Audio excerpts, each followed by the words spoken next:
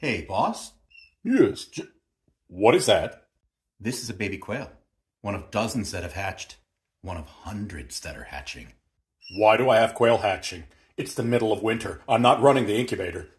Remember a couple weeks ago, two of your boys came to you, said they needed spending money, so you tasked one with collecting eggs and the other with feeding and watering your quail? Yeah? You said you'd give them a month for a trial run, but what's the incubation period on quail? 16 days. Mm-hmm. You never thought to check up on them? But I'm still buying feed. I know they're getting fed and watered or they'll all be dead. Yeah, your wife talked to both of them.